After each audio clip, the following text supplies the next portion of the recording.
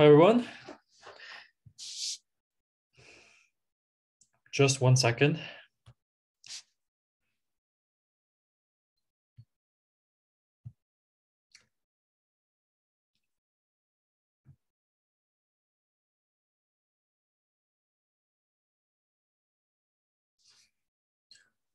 Okay, so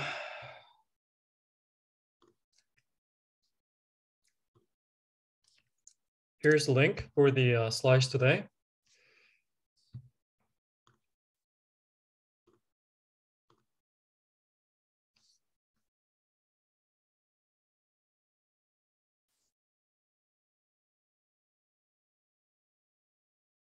What?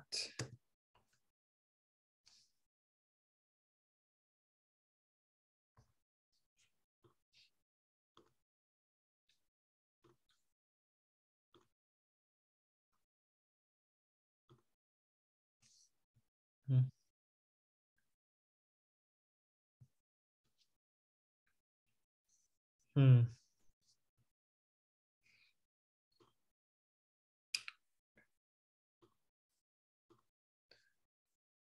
So for some reason, my screen sharing from the iPad is not working. So it's really weird.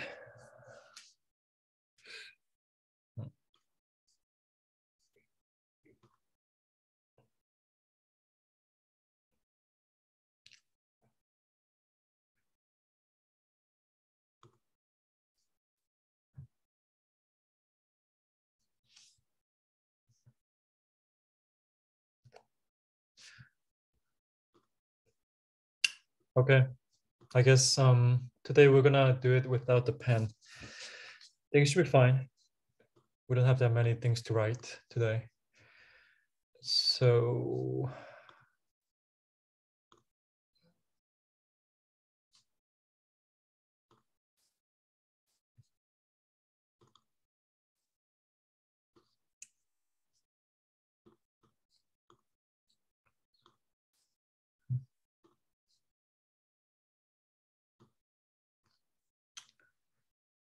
all right, so hopefully you see the slides.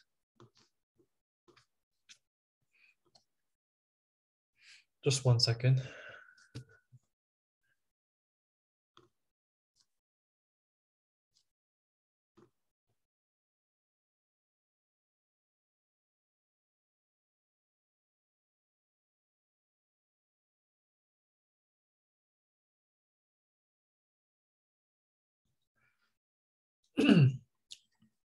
All right, yeah, please yeah, note that my voice is not really functioning well today, so um, I might need to drink water a lot. All right. Okay. So let's first begin with the quiz. So last week was mostly tutorial, so I don't think we have many things to really quiz about. So, but I just wanted to have some vote for the attendance, and I think it'll be interesting to share these things. So I'll give you 1 minute to answer these quiz and questions.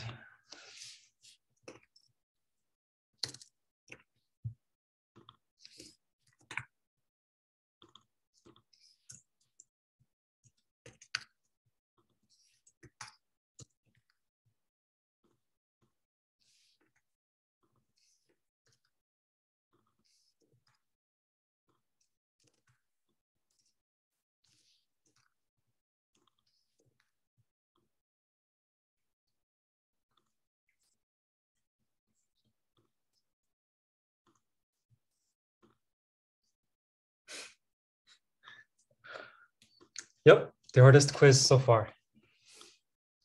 1 minute.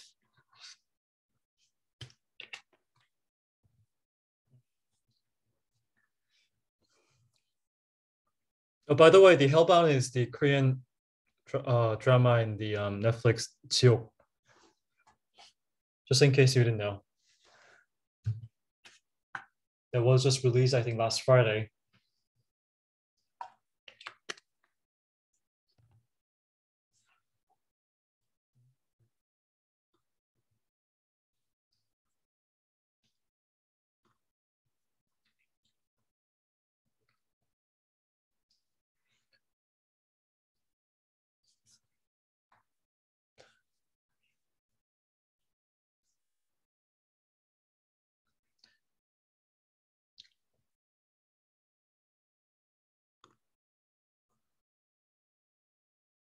Okay, so announcements first. So the assignment 4 is due on December 6th. So basically it's 2 weeks from last Monday, and I already uploaded on the calendar or the schedule website, course website. So it should be, I think, even easier than assignment 3 for many of you. So hopefully it's not much of a work. Yeah, it's really interesting that really using the more recent technology is easier than using older ones. Apparently, I mean, using BERT is much easier than trying to create your own LSTMs, and it's doing actually much better too, right? So it's very ironic in some sense, because I think in most other technologies, usually the older ones are usually easier, right? Not always, but. And today's lecture will be actually second last lecture. And next Monday, we'll have a last lecture that will be wrapping up a lot of things, including we're going to discuss a bit about the GPT-3 and the more recent trends. Although I think with respect to the class I taught last semester, we put more focus on the pre-BERT and pre-BERT materials and actually less focus on the post-BERT. One reason is that actually I'm also thinking about creating a new class on large language models that will be taught in 1 year from now, not next semester. So I think it was too much to actually put everything into one class, including the large language models. So yeah, it's this class is more geared towards things that were popular before the large language models, and with some materials on large language models such as BERT, early ones, and the more recent ones. I'm trying to cover that in the new class, more advanced class that I'm planning to teach next semester. Not next, I mean the from 2 semesters from this semester. So next fall. And for those of you who are not actually, who actually chose to do final project instead of all the 4 assignments. So, so as a recap, you could either do 4 assignments or 2 assignments and the final project. If you chose to do the assignments and also do final project, then we'll be dropping the 2 lowest score assignments. So you will not be, I mean, you don't have to really make any, I would say, there's nothing really complicated there, that it's quite apparent that 2 assignments will be dropped. Lowest scores.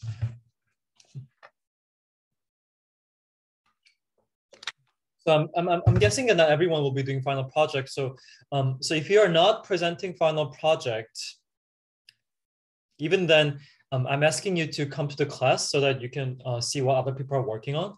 So we'll take attendance on this final project presentation too. It's Monday and Wednesday, but it's quite easy attendance attendance, right? So we'll take the same attendance on Monday and Wednesday. And the final project report is due on 15th, which is the Wednesday, so that we can actually have time to grade these and then give you back the grades before the, I would say that, like, I think in December, before January comes.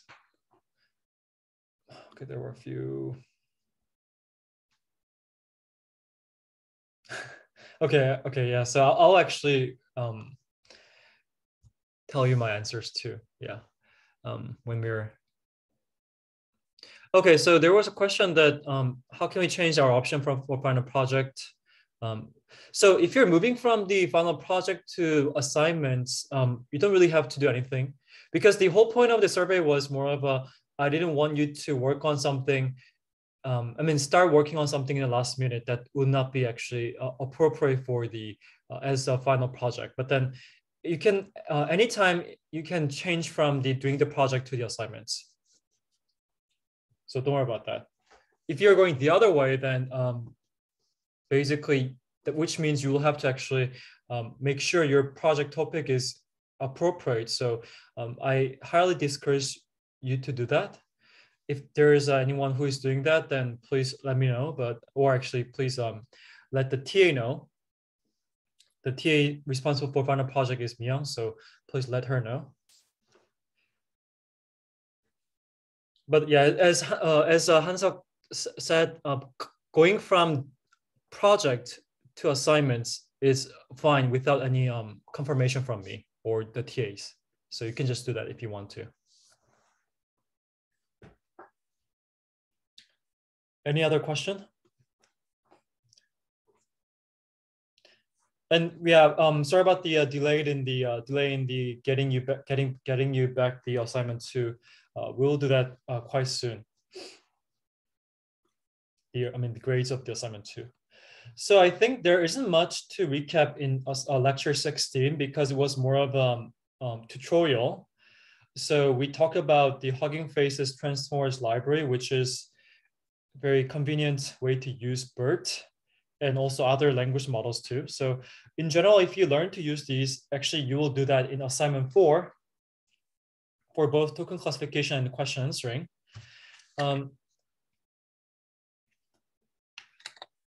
Then it's very in that case then it will be very useful for you to do for you when you're doing anything related to NLP in future. So actually especially if you're interested in using the NLP techniques in modern applications, then assignment 4 is probably very important. So we talk about the Hugging Face library, and we saw that the library is very popular right now with it basically began from a chatbot making company, but now it's more of a ML ops and basically more of a machine learning company in general. And there was a tutorial link, and there was a final project tutorial by Miao. So hopefully that went well.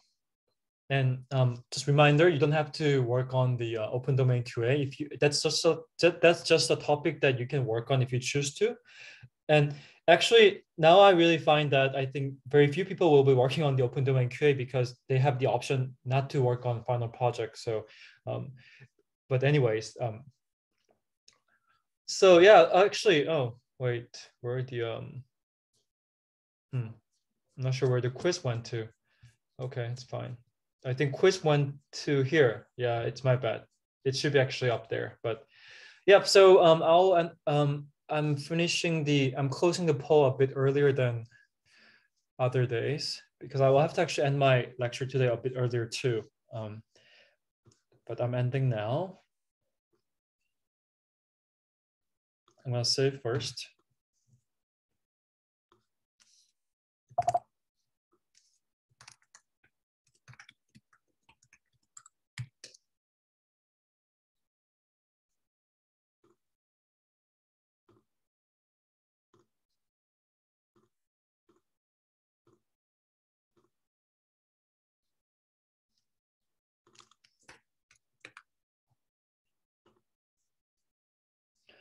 Okay, so let's share the results. All right, so it looks like about 70% of the students watched the Squid Game, and about 75% didn't watch the Hellbound, and about 75% are actually going abroad in the winter vacation. So actually, the number is exactly the same. Like, are they the same people? Like, people who didn't watch the Hellbound are not going out. I don't know, but yeah, I think you ask what my answers are, so I can say that my answer is actually yes to everything. Yep, I watched all of them. Actually, like for Squid Game and for both Squid Game and Hellbound, I actually watched in I watched it right after it was released, and basically I just stayed up all night to watch it. So yeah, I think both were released on Friday, right? So it was good for me because I didn't have any meeting on Friday back then. Okay, so and yep, I think that's about it for the poll. So hopefully, yeah, can probably stop sharing now. All right, so let's come back to the lecture of today. So today's lecture will be a bit short.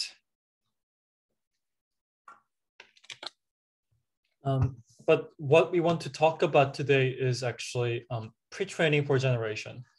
So of course there, so I think I forgot to put the recap here because we had a discussions before the tutorial, which are, I think, relevant to today's lecture, which is the fact that we are talking about BERT, first of all, and also we talked about XLNet, Roberta, and I think, did we talk about anything else? But anyways, so we talk about these things, which are basically replacing BERT, and BERT is primarily for classification. So they cannot generate sentence because they're only using the encoder side of transformer. And that there's a lot of advantage to that. One is that when you are masking out, you can actually mask out multiple tokens and then try to guess them at the same time. So there are some advantages to the just using the encoder side. But then and also decoder requires a lot of computations because you when you're actually, well, I mean, decoder actually is not too bad during training, but during inference it will be more in general, more time, higher time complexity because you have to actually apply the decoder side transformer for every decoding time step. Not just, you cannot just generate with the one application of the decoder, right? That's the really the time complexity of a decoder. But then after the BERT has emerged in late 2018, and then it was clear that pre-training is certainly something that works. It was rather, well, natural that people were now interested in whether the same principle applies to not just classification, but also the generation.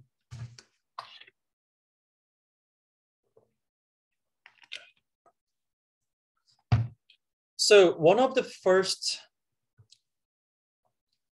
things that people have tried is actually GPT-2. So we talk about GPT-1, right? It was before GPT-1. So if you remember the timeline, GPT-1 was released in around June of 2018. So like about 3 to 4 months before BERT was released. And back then, GPT-1 was mostly focusing on the transfer learning and also whether they can do that with, they can do the target task with the fine tuning only. So GPT-1 was, I think, meaningful because it showed that you don't need additional architecture to do the target task. You only need to change or tune the parameters.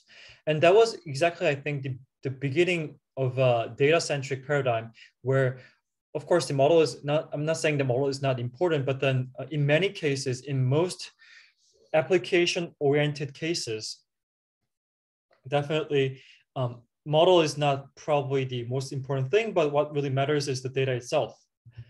Because even if you're not changing the model or you're not actually specializing the model for the target task, even then it's very actually easy to achieve high accuracy with the same architecture and just fine tuning. So that was GPT-1 and in the the June of 2018, and then October 2018, BERT came up, and of course it was submitted to NACL. That's why actually BERT is technically, I mean, officially it was released in 2019, but then and then after BERT, now people will interest in whether they can actually extend this to generation. So, but then GPT-2 is a bit different from other models that I'll talk about in that they didn't really focus on the fine tuning part,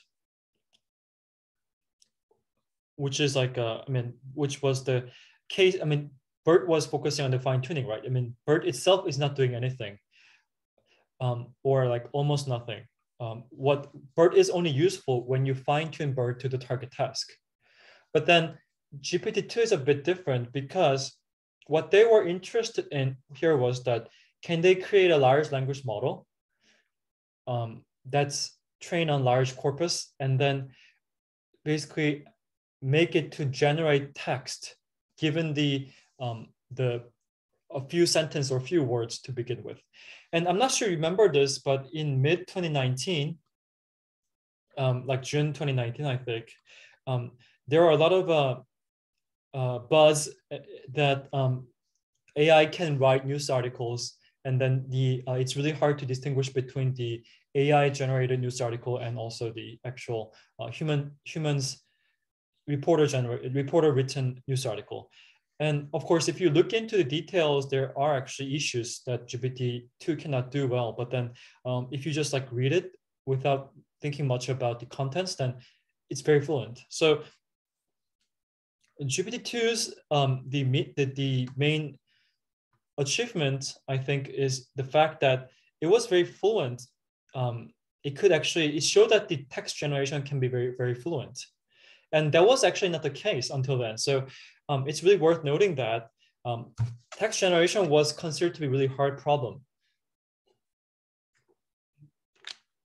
Well, it is true that the generating text condition on something is not, well, super new, because that's exactly machine translation is one type. And we know that machine translation has worked pretty well since like 2015 or 2016. So it makes sense, because in that case, text generation is conditioned, which means there is a very relatively one-to-one relationship between the input and the output, right? But if you are talking about a task that's, well, I mean, I cannot say actually, this is also conditioned on something, but then I think the importance is that whether it's a well-defined one-to-one relationship, such as machine translation, or it's not one-to-one, it's like one-to-many, or it can be any, there are a lot of outputs that are possibly correct and have different meanings, such as can you autocomplete the rest of the news articles given the first one or two sentences. And clearly, let's say you're given like one sentence or two sentences in the news article, and then you're asked to generate the rest of the article. There are very many possibilities, right? Not like machine translation, where we're trying to actually keep the semantics. Semantics is equivalent to meaning, right? So machine translation, by definition, has to keep the meaning, whereas in text generation, your job is not to keep the meaning and then map to another space, but it's more about you want to actually really generate something that's new. That's something that's not, the content-wise, not actually given. So I just wanted to point out the difference. And people thought that's really hard. Like, I mean, how can you do that? But then GPT-2 actually proved that actually that's quite possible. So again, we cannot really say GPT-2 was used a lot for pre-training. It's more, I think, focus was more on the generation itself, but then still there were, it's also being used for pre-training. It was also used for pre-training. So, and it's still being used. It's actually one of still most popular decoder-only models that people use. So I think it's worth noting. And as we will see next week, and well, I think you'll also have heard about, is that GPT-3 is different from GPT-2 in that it focuses on the few shot learning. So, and of course, we know that the GPT-3 also can do very fluent text generation. So 3 is more about, can you do few shot learning on top of the GPT-2? So that was the main point, main argument in GPT-3 paper.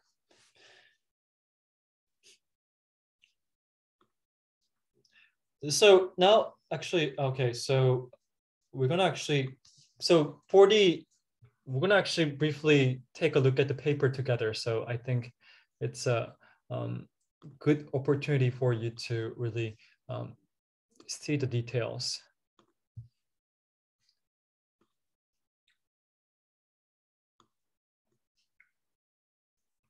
Mm.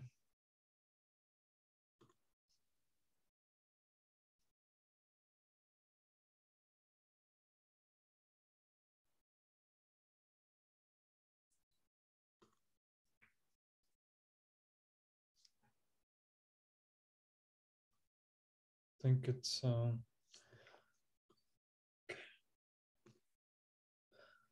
All right, so this is GPT-2. So really the interesting part in this paper is the fact that, wait.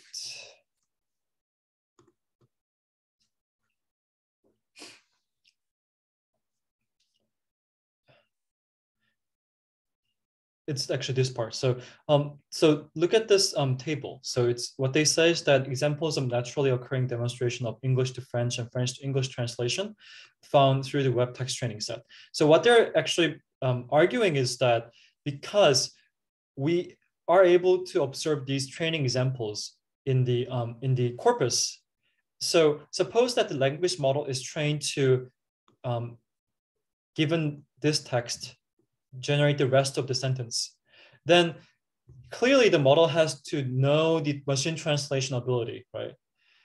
So what they're arguing in here is that, okay, if you use a large enough corpus that contains different kinds of information, then it is possible that we can expect that model will be able to do something like machine translation.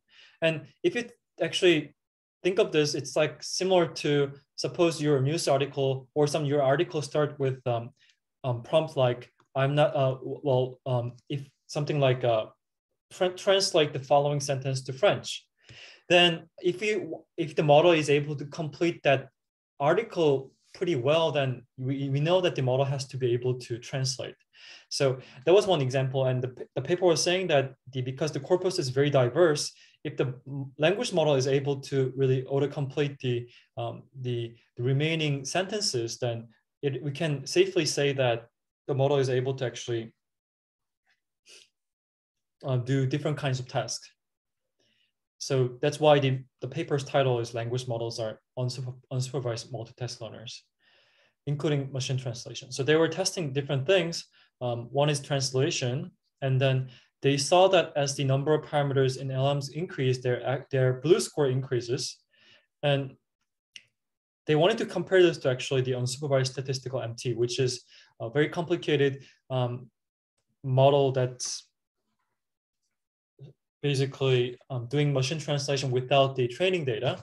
So they're not comparing, of course, with the models that were trained on the MT data set, which is much higher than this. But what they're saying is, if you're comparing with some unsupervised models, then this language model is doing a bit better than that. Some of them, I mean, like this model is really bad model, like the noising model is really bad. And nearest neighbor, well, it's not probably a good model, but then still what they're saying is it's actually able to do something that's more than, I would say, at least it's somewhat useful. But it's actually more promising in other data sets, like for instance, reading comprehension or summarization, because here you will see that they are actually not summarization maybe, but the reading comprehension, we see that it's quite comparable to models that were actually supervised, although actually supervised with all the models are actually pre-BERT, which means they are deep learning based. Dr. QA is deep learning based, but then LSTMs, but then they are not, what do you call?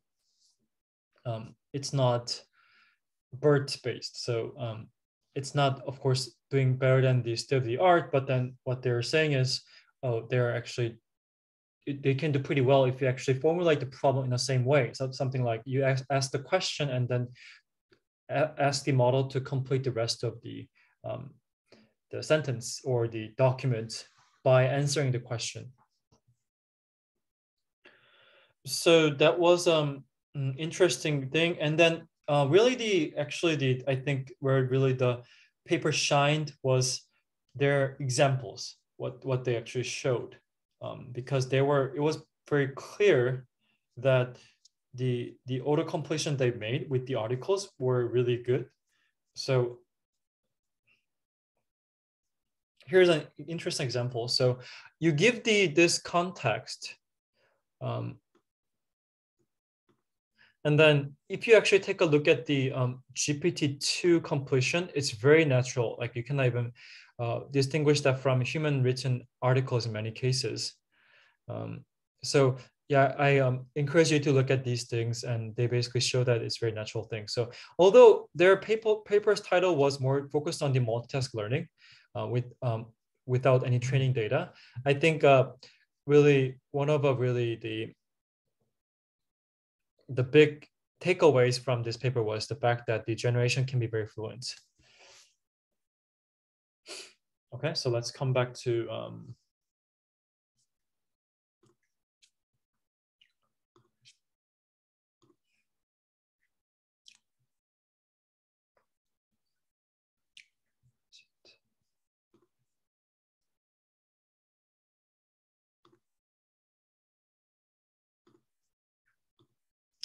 all right, so that was GPT-3. I mean, two. I mean, in June of 2019, and then later came on that year in 2019. Well, it says 2020 because it was actually published in, I think was it NACL? I think I don't remember quite well, but then the paper was archived in, I think something like September. So BART was more geared towards pre-training than other things. So the difference between BART and BERT was that they used the entire transformer instead of just the encoder side.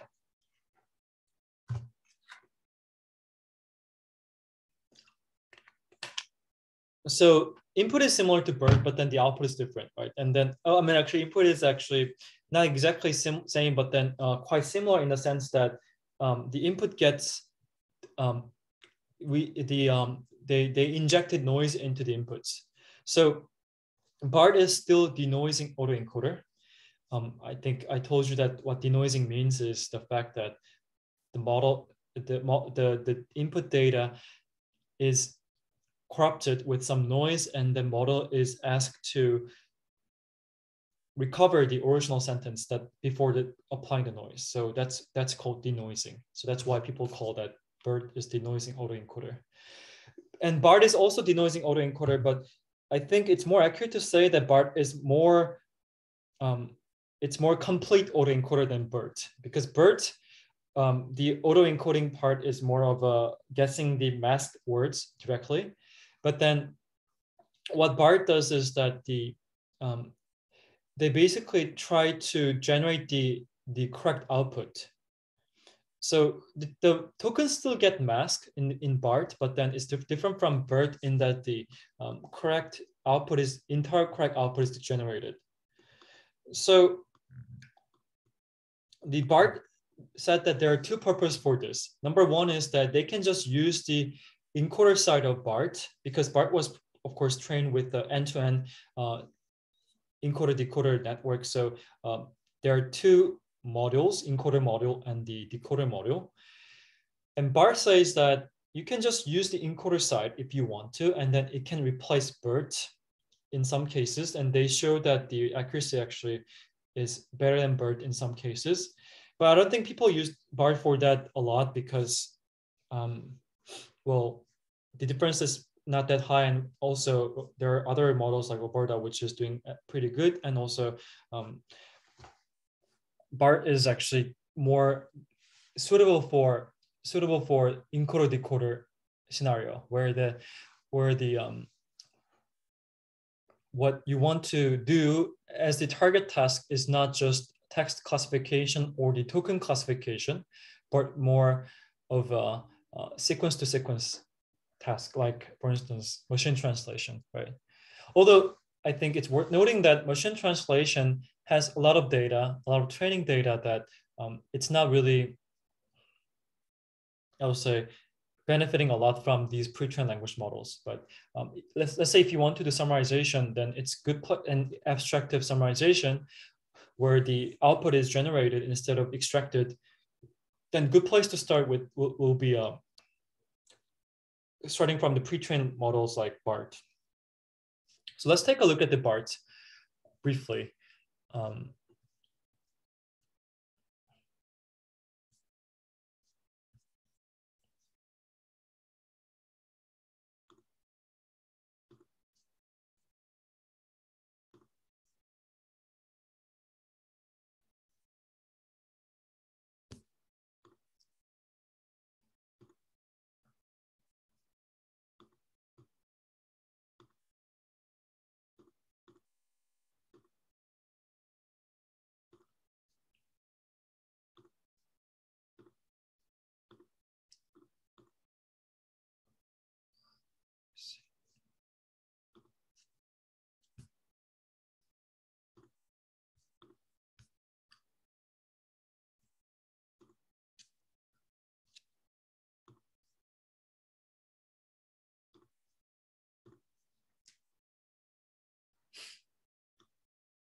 Okay, so apparently BART was actually released in October. So you see that it's actually about 4 months after GPT-2 was released.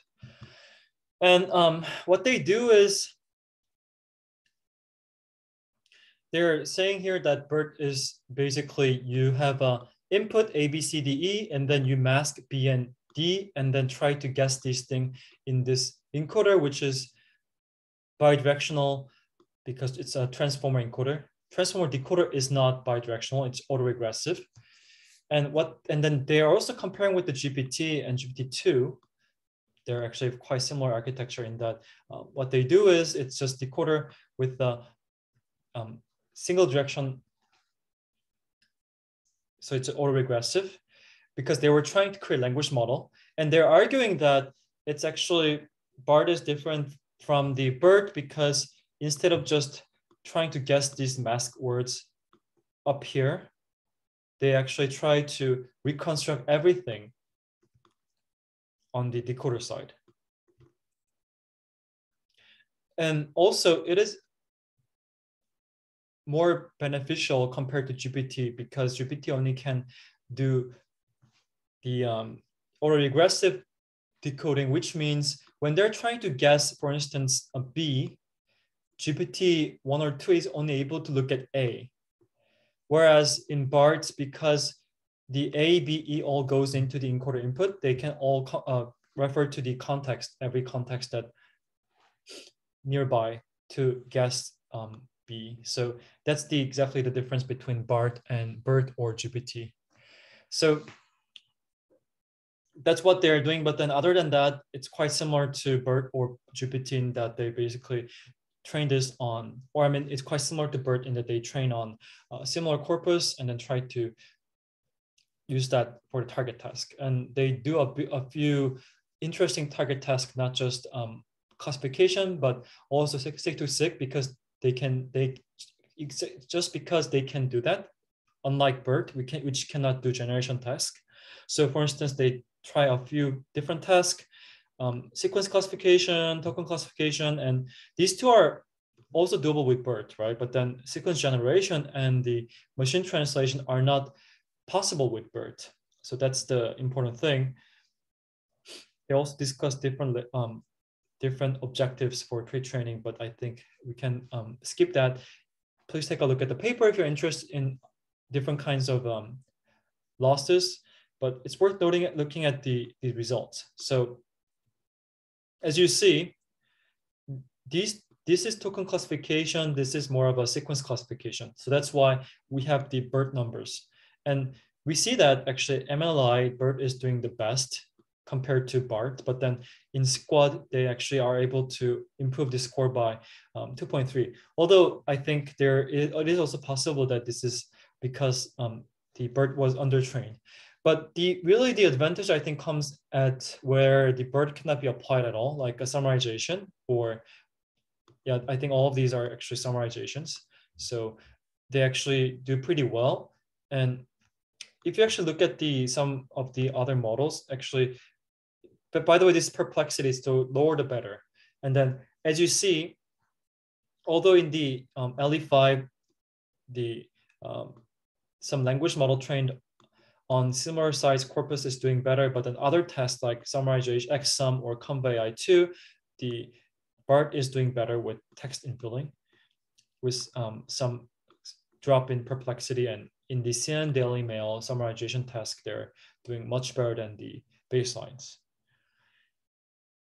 Okay. So I think they also probably test this on the machine translation. So they actually also show that they're doing better than the baselines. So it's quite encouraging that actually this kind of model can be quite easy to approach state of the art or better than state of the art without much issues.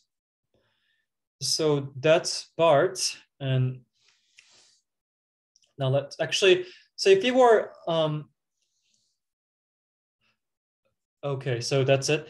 So we're not going to have a break today because I'll have to cover, I'll have to actually end the class sooner than, I'll have to end this class at exactly 5 p.m. So we're going to just use the rest of 20 minutes to cover all the materials, and then let you go early today.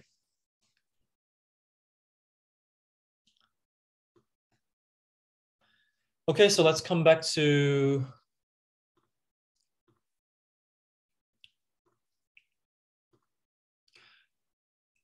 and then there was a work from Google. So BART was, by the way, coming from Facebook, which is now Meta. And then also in the same, around the same time, there was a work from Google, which is called T5. And what they did was they converted every NLP problem into a text-to-text format. So it is actually similar to BART in that they actually also do sequence to sequence for pre-training, but then they don't just end there, which means they don't just end the pre-training steps, but then they also convert every NLP task into text-to-text format. And then they used some very large-scale corpus compared to BART. And with this, they were able to actually achieve the state of the art in many popular tasks. So let's take a look at this paper. It's quite long paper, actually. It's like 67 pages.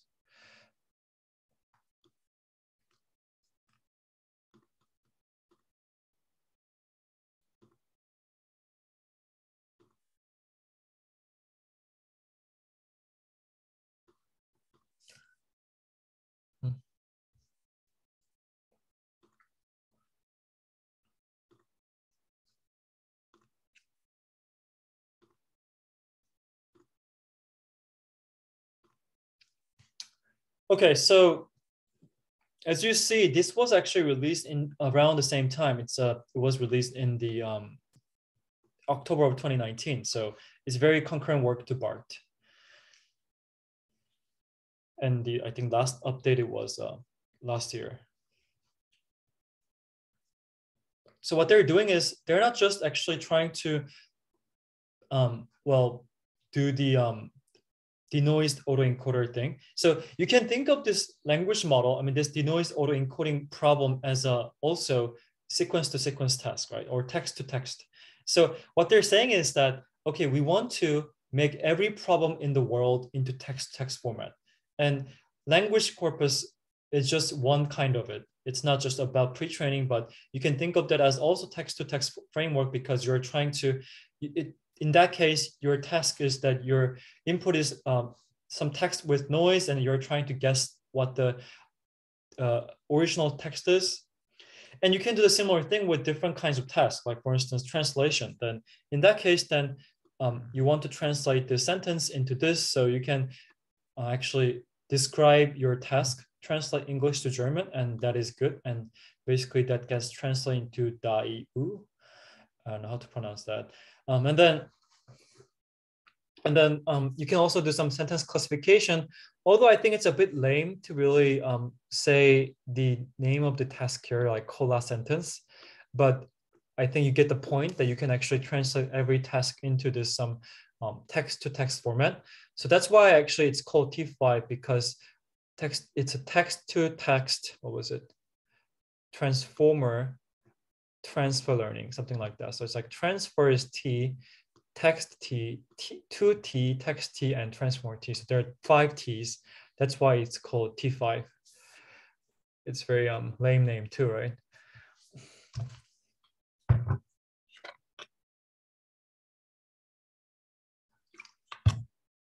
There you go. Yeah, text to text transfer transformer.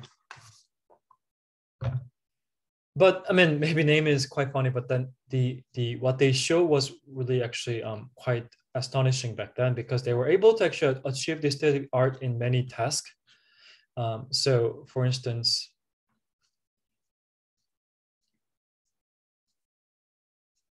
where was it? So they did a lot of experiments. So it's really long paper. So maybe unless you're really interested, it's quite hard to read the entire paper. But I think the core experimental results are at the back of the paper. So for instance,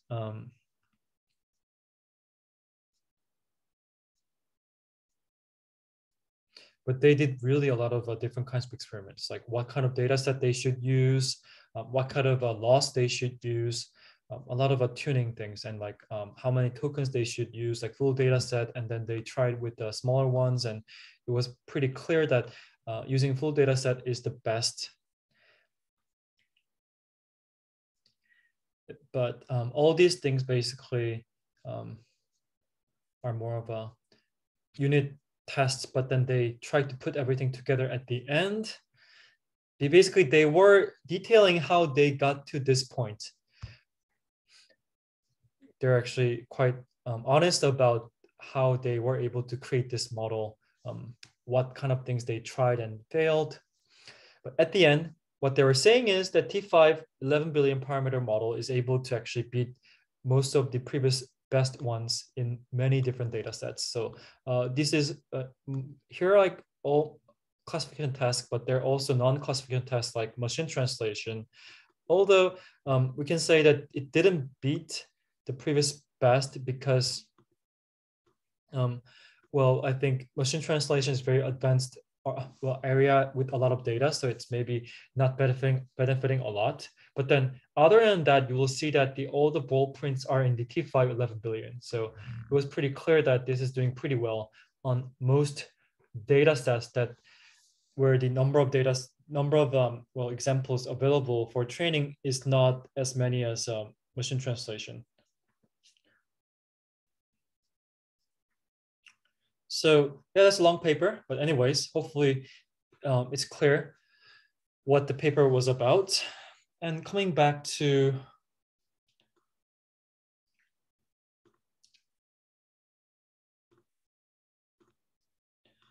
okay, so after this, actually, one of the interesting approaches that the same people did was so-called closed book QA.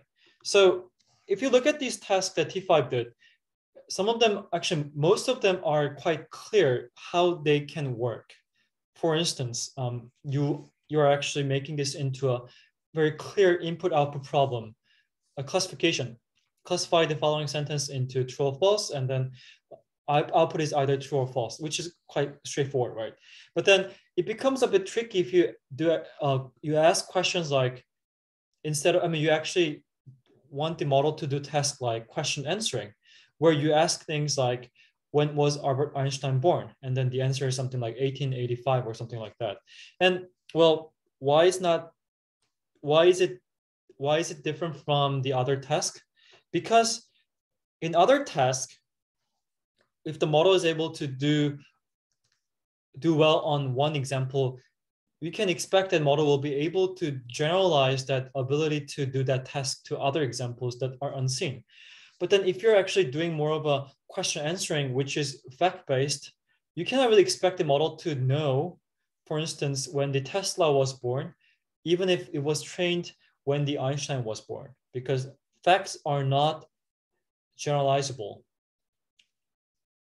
But very astonishingly, T5 was able to do that. And this was because T5 learned these factual knowledge when it was being pre-trained on the large language corpus, which contains this kind of knowledge. And actually, it's not really only T5, but also this was also shown in GPT-2 paper. They tried open domain question answering, and although it's not that great, but then it was quite amazing that some of the questions GPT-2 was able to answer. So I think we cannot just give credits to T5. Probably we should give credits to both T5 and GPT-2. But you can basically start from the T5 pre-trained model and then fine-tune it on question-answer pairs without the documents that questions should refer to get the answers. So it's very, in some sense, very not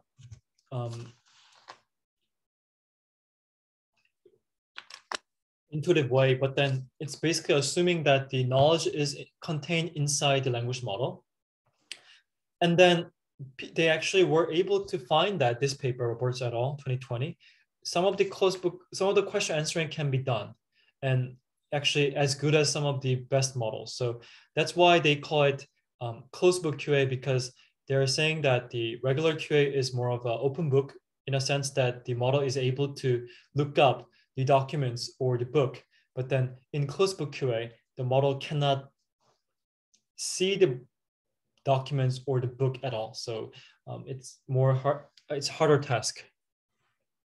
But it's worth noting that criticisms exist. So this paper in 2020 found that the model does well only when the questions were seen during training. So basically, when the training and test time examples overlap, then the model does well. But then when the model was given non-seen examples or the first seen examples, then model was not doing that much well. But even then, it's not actually getting 0%. It's more of the accuracy is not as high as the paper originally advertised. So I think it's more of but model is not as good as they thought. But still, it's clear that language models are able to contain the factual knowledge inside them so that they can be extracted in some cases. But I think there is still research going on how we can extract that kind of knowledge better. So it's worth taking a look at these two papers if you're interested in this direction. But we're gonna actually skip for now. And before going to next lecture, next Monday, after these things came out, so as you see, T5 and BART came out in late 2019. And after that, or before that, there were a few other works. There are actually many works that were doing pre-training, actually viewing the pre-training in different aspects. For instance, one work is Arbert, which is in 2020, early 2020. And what they were focusing more on, they were focusing on how they can lower the memory consumption and also increase training speed of BERT. And what they did is that they basically, they reduced the parameters by having factorized embeddings. So they're making the embedding into multiplication of two smaller parameters. And they also shared parameters across layers. So it's memory efficient, also training speed efficient. And they show that this can be actually leading to better results on glue, race, and squat, even with the fewer parameters than BERT large. Another work is Lectra. I think maybe many of you have heard of this too. So it's quite interesting in that Lectra is interested in making the pre-training objectives similar to GAN, the Generative Adversarial Network. So they have two modules. One is a generator which corrupts some tokens with plausible alternatives. And the second module is discriminator, which guesses which tokens are fake, because some of the tokens are generated by the generator, right? So their experiments show that it's more effective than masked language model because the task is defined over all input tokens. Whereas in BERT, you know that the only few tokens are masked, and that's because you cannot mask everything, right? I mean, if you mask everything in BERT, then it's impossible to guess them. So by design, BERT has to mask only a few tokens, whereas that's why they're claiming there is an inefficiency because you can only train on these masked tokens. But then in Electra, because you are actually you have to guess on every token whether each token is fake or not. So they're claiming that it's more efficient.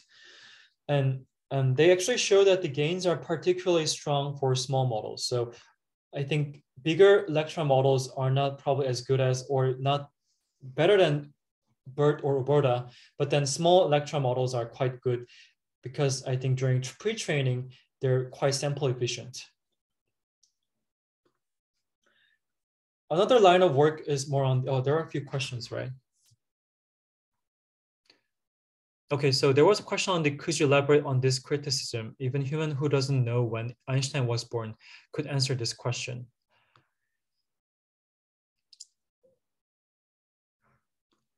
Okay, so I'm not sure I couldn't, okay. Okay, so, well, I mean, the point was that the criticism was that, so the T5 or GPT-2 were claiming that they can do open domain question answering by referring to the information that the models saw during pre-training, and then somehow utilizing them during the fine-tuning process. And the paper was criticizing that that's not exactly true, because the model does well only when the questions overlap between training and test time during fine-tuning, basically. Whereas the existing open domain question answering models do pretty well on the whether the questions overlap or not. Of course, and also there is also criticism towards the data sets too, because data sets shouldn't have a overlap between train and test, but apparently due to the hardship in the control of the quality, there were a lot of overlaps, it turns out. So that was the point. Did I answer your question?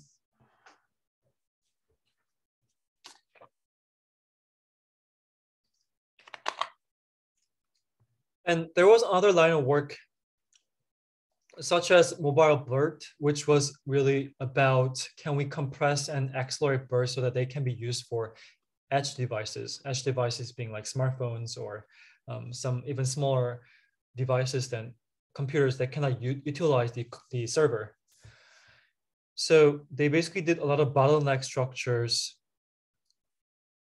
and the knowledge transfer to make it like 5 times smaller and faster than BERT-based, and still achieving similar results. So another question is, I was confused thinking that they expected it to answer answers to which the model never seen before. Oh, yeah, that's true. But then I think the point is that they were still pre-trained on large corpus that probably contains the information required to answer the question. So just like humans, let's say the human read the entire Wikipedia. I mean, probably not. I mean, the humans cannot do that. But then let's say that humans did that. And then if you ask humans these questions, you can expect that the humans will be able to answer many of them if the humans are able to memorize all the information they saw during reading the Wikipedia, right? So that was their claim, the fact that the language models can do that way. But then the criticism was that, oh no, the models are not that good as what you said. So hopefully that's clear. Okay, so another line of work was more geared towards documents that are not just 1D, but more of a 2D text, because many documents we read, even like the slides you're seeing right now, is not one-dimensional. It has a lot of two-dimensional components such as font size and also where the text is located, etc. Right? So I think so. The point here is that they wanted to make a language model that's suitable for information extraction for semi-structured documents. And also it basically was able to use this and fine tune on these documents, 2D documents, to get really good results. And it's good to check out some work such as Layout LM and also another work from Naver in 2021. It's called BROS. And also there were a lot of multilingual models because apparently there are a lot of needs for non-English applications, right? So MBERT M stands for multilingual. So actually MBERT is able to handle like 100 languages, something like that. MBART is also able to handle many different languages. And if you put M, usually it means multilingual. And sometimes they put the language name like Corbert or Corbart. So you can actually look up these things on Hugging Face.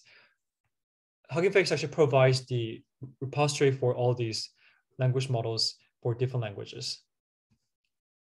Okay, so I think that's it for today's lecture. So I'm going to end a bit earlier today, and next lecture will be on the GPT-3 and some of the recent trend in NLP, and it will be last lecture. So I hope to see you all of you there.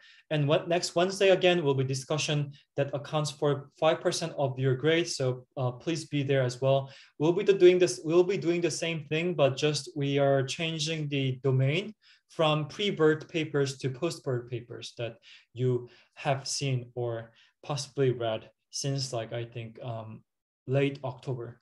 or early November. Okay, thanks a lot, everyone. See you next week.